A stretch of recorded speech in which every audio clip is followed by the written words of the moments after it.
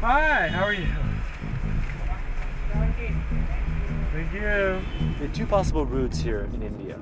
We could go south towards Mumbai or east towards Kolkata.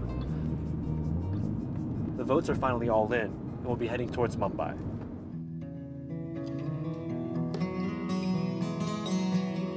I've been driving south now for about 5 hours, and I'm in the state of Rajasthan. And I'm going to meet Mr. Rajinder Singh, who's been organizing water conservation efforts for the past 24 years.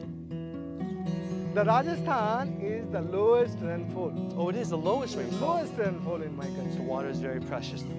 There are not a single tree when the water is not here. No tree, no grasses, just barren hill. We need water. If the water comes, we can survive.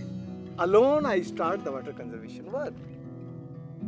First structure we made in the height of the hills. You see there, on the top of the hills. They protect the area, sowing the seeds, and now the greenery is coming up in the hills. So when you catch the water here, so water going underground aquifer, recharge the underground aquifer. And when the aquifer is full with water, so water come out there. You can see that is not a very complicated science. This is very simple science. The water is beautiful, pure water. Rainwater? Is it no all pollution rainwater? here. We No can pollution. drink very healthy water. 24 years before I start my journey from Jaipur city, that time no youth people living in the villages because no water here. But today, I feel very, very proud because that work is replicate.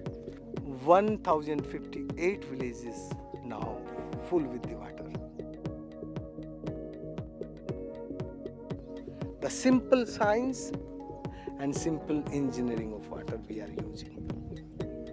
So more than 8,600 water harvesting we construct in last 24 years. You can say that this is the sustainable life. We are giving back to the nature.